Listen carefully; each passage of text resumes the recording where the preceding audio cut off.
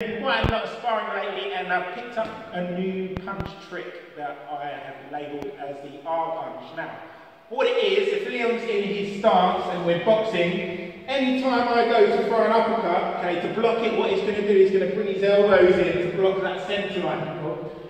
So what that does, as soon as he brings that elbow in, if I can get him to react to that, if his chin is up in the air, or if it's even a little bit tight with his hand up, I can fake this, and on the next motion I can turn it into a straight cross over the top.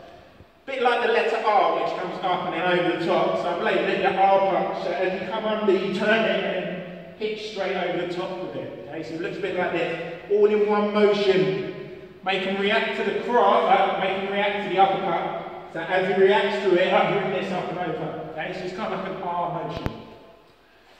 To set it up, okay, if you're doing it on the pads, keep your hands up, chin down, move your foot first. Set it up with a couple of big uppercuts first, and then they're going to bend and up reacting to it. So I throw it once, and I go back to stance, and I'll do it again.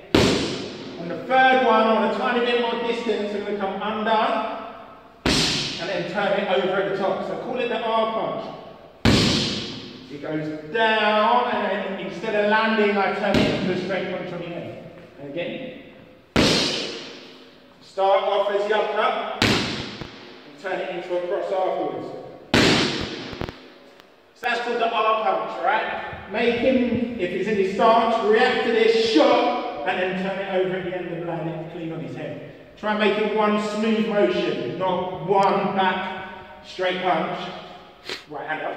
One smooth shot, okay? So that's the R punch. Make them react to the uppercut. As soon as they react to it, they block or keep it tight, get it through this little gap here, and clock them straight in the jaw with it. That's the R punch. Give it a try, see how you go.